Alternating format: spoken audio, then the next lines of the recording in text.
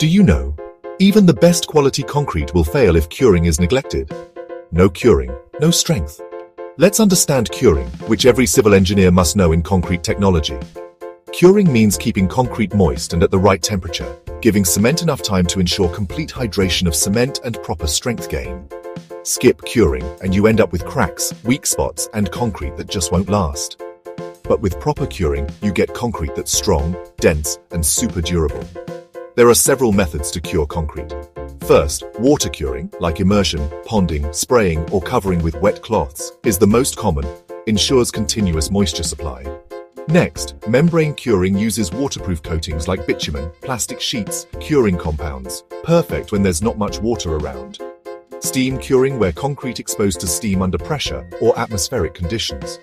It speeds up strength, often used for factory-made concrete parts. Curing by covering insulation with straw or mats helps trap heat and moisture. There's even electrical infrared curing, sprinkling with curing compounds for special projects. Remember, concrete gains real strength through curing.